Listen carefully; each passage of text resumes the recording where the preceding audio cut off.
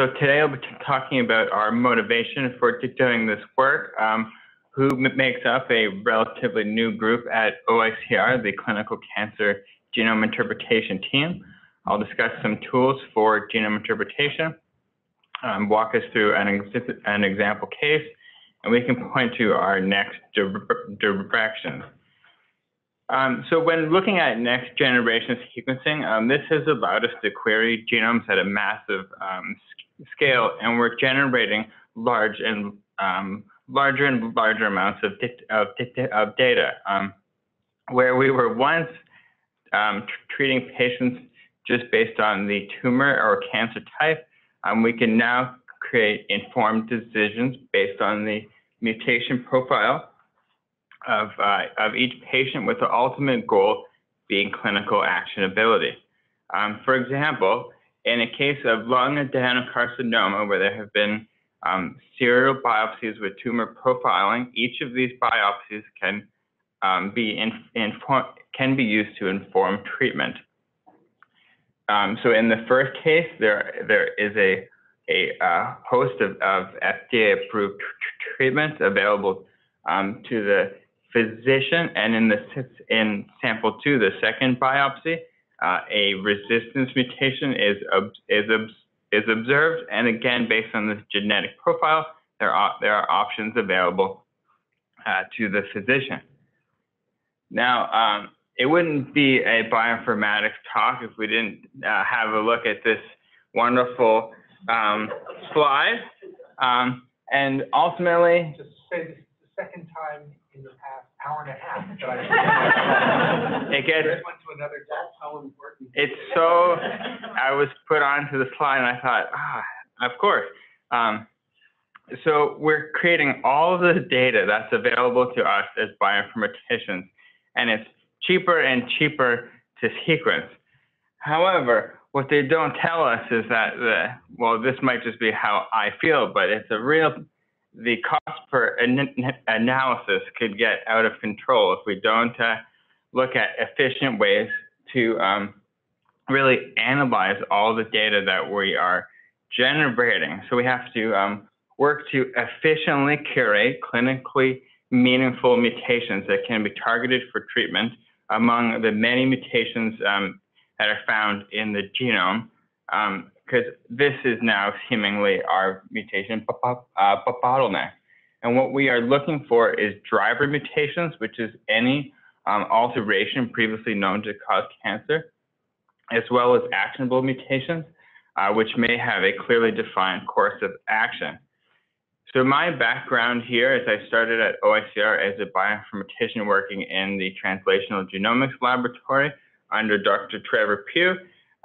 And here we did population or cohort level studies where we worked with different collaborators in the community to do population level studies. There's a bit of a new structure here at OICR, which many of us are aware of.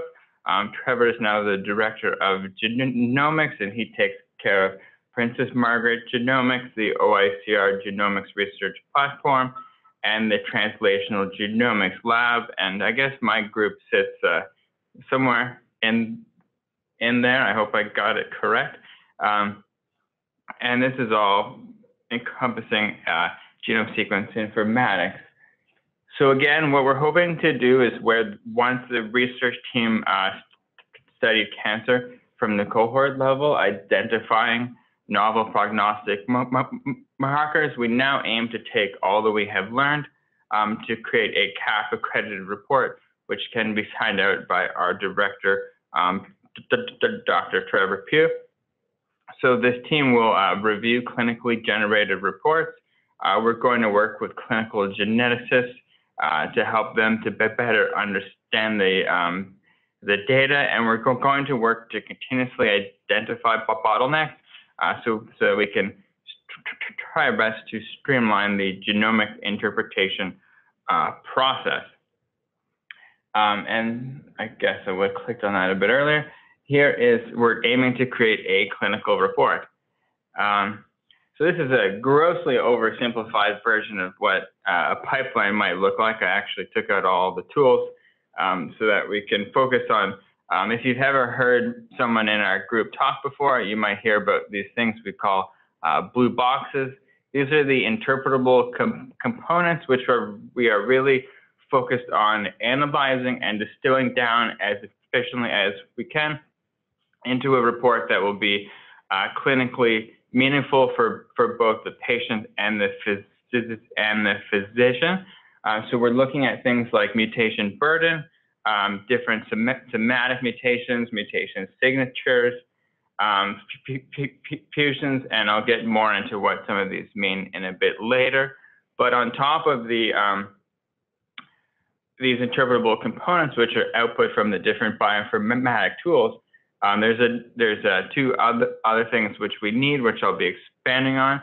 We're looking at a reporting software, and we're also looking at a knowledge base, which is kind of a curated collection of all the mutations, as well as different therapies or clinical trials, and also our experience gained from past sequencing. So to do this, we've been looking at the different interpretation practices in the field, and generally what we've reviewed is that there's usually a gene panel of what's been determined to be a clinically relevant set of maybe 100 to 500 genes. There would be a step reviewing patient history, a step looking at biological and technical QC, and I'll expand what I mean by that a bit later, and also a review of the genomic landscape.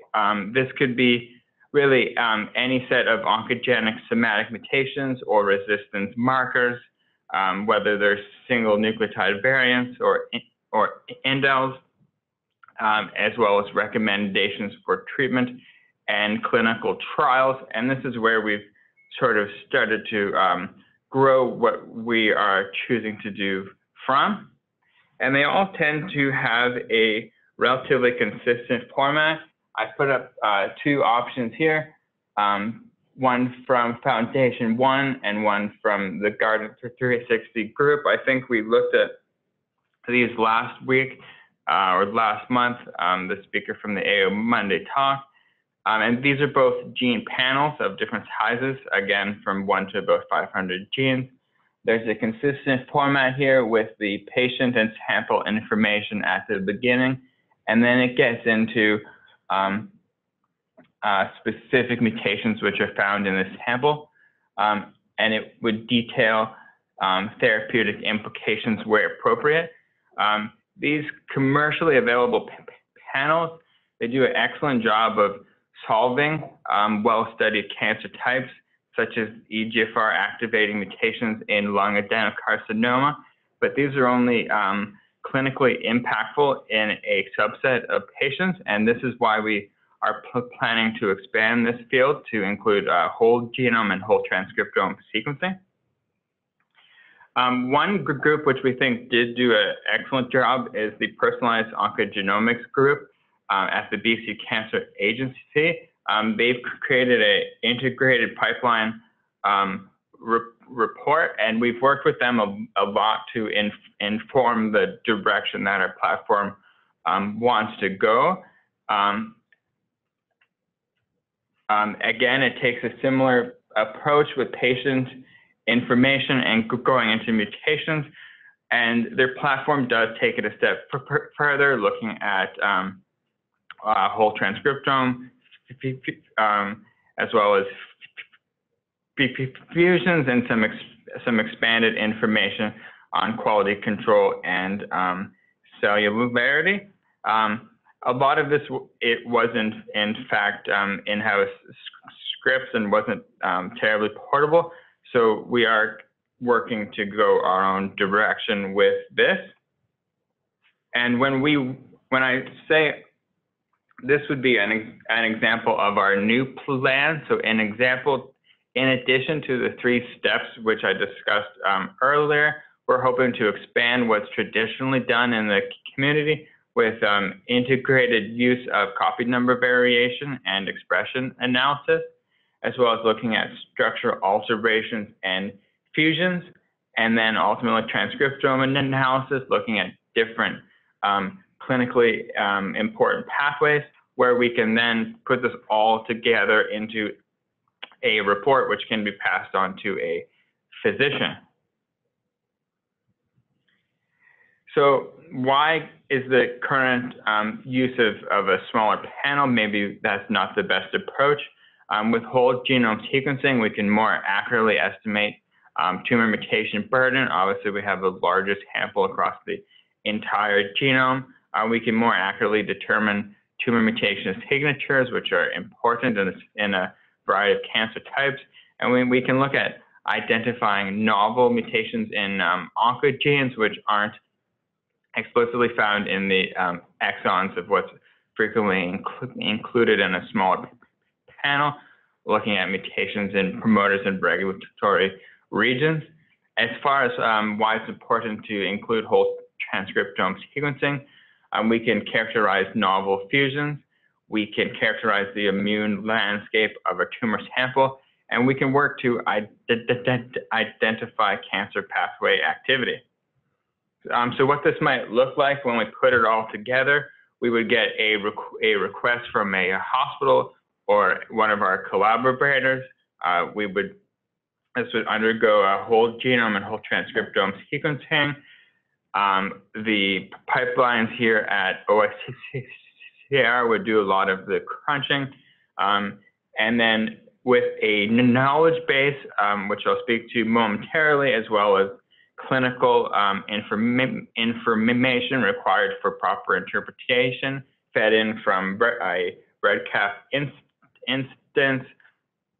Our group, as well as some other clinical molecular geneticists, would get together to create a report, which can be signed out by Dr. Pugh and passed on to the physician to ultimately, hopefully, best inform patient care. So this knowledge base that I've been speaking to, I guess it's a topic that we frequently came across when we're kind of looking as to how best do this.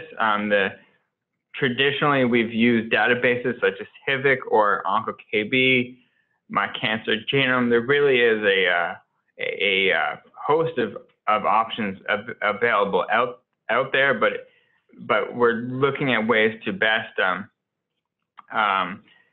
collate this all together, as obviously the scope of looking at clinically important mutations can be extremely large.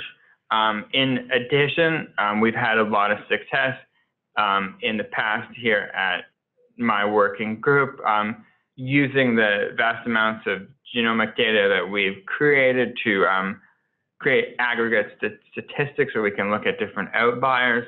We've created blacklists for sequencing artifacts. And that's how to best do this is still an important topic which we are working on. So now I want to demonstrate what this application might look like in a clinical case. And this is a case that may not have been resolved with the traditional approach of looking at a smaller gene panel. So this is a female case, 52 years old, with ovarian cancer. And the first step that we would do is review the patient's history. Here we look at important information like clinical history, cancer type, and previous treatment, as this would all help us orient our scope for interpretation. The second step, we would look at biological and technical QC. Here we would look at metrics such as coverage and contamination, and we would flag unexpected mutations, such as unexpected mutations, which may identify things like a sample swap, or whether or not the mutation is an outlier for a given cancer type. The next step, we would look at the genomic landscape. This is a screenshot from CBio portal where we host a lot of our mutations, a lot of our cases, and make them publicly available to the requesting physician. And in this case, we can see that no oncogenic mutations are observed. So that's why it's important to continue this beyond just looking at somatic mutations and integrate copy number variation and expression analysis. So in this plot down at the bottom, we can see that it's a plot of a copy number track on the bottom and z-score expression on the y-axis. And we can see that there's overexpression of some potentially clinically relevant genes, BREB and LAMP1, and these can help us to drive a hypothesis for further analysis. So based on these findings, we can make a prediction of which cancer pathways are potentially involved. So we can see that BREB and LAMP1 are upregulated, and these are important kinases in the mTOR pathway. And from here, we can then design different experiments to test our hypotheses. So a next step for this might be looking at gene set enrichment analysis to see if the mTOR pathway could in fact be involved. So gene set enrichment analysis, it looks for signatures of whether or not certain pathways may be significantly activated or deactivated in a given sample. And this, in this case, we can see that there is good evidence that mTOR signaling is involved. And as a result, we could make a suggestion to a clinician that this mTOR-based upregulation could be a significant player in this cancer type. And then obviously this would be up to the physician as to how to best use this information. So now I just want to quickly discuss more about these newer tools and how we want to incorporate this approach into our work. So the first would be looking at, as I mentioned, integrated copy number variation and expression analysis. We're particularly interested in copy number changes, which have an accompanied change in expression. And we're also interested in looking at truncating mutations where there is a loss of expression. And again, it's still quite a manual process, but these can be clues to help drive our hypotheses for further pathway analysis. This is a plot from a tool called Robotic, which we are working on. And it was worked on a lot by John, who's in our group, as well as our Waterloo Co-op student, Syed. And it plots copy number results against the z-score. So the next thing we're interested in applying is looking at and characterizing structural alterations and fusions. For this, we're using a tool called MAVIS, which can connect structural variant callers from our whole genome sequencing workflow with fusion candidates from our whole transcriptome workflow. And in this way, we can validate novel fusions without too much work for the downstream validation, as it can merge the annotations and we can get evidence from both pipelines. We're also interested in integrating transcriptome analysis, and we're looking at a variety of ways to best implement this. One such way we're looking at implementing transcriptome analysis is through a RNA-seq tumor classifier. This was primarily worked on by Alberto, who works in our research group. This may be used for quality control, to ensure that it's the cancer type that we are interested in investigating, because misclassification could potentially change our interpretation dramatically. And it's also a functional check to see if the data is well formed for our further downstream analysis. And we're also interested in looking at a variety of other expression outliers, pathway analysis, as I mentioned earlier, as well as immune interference.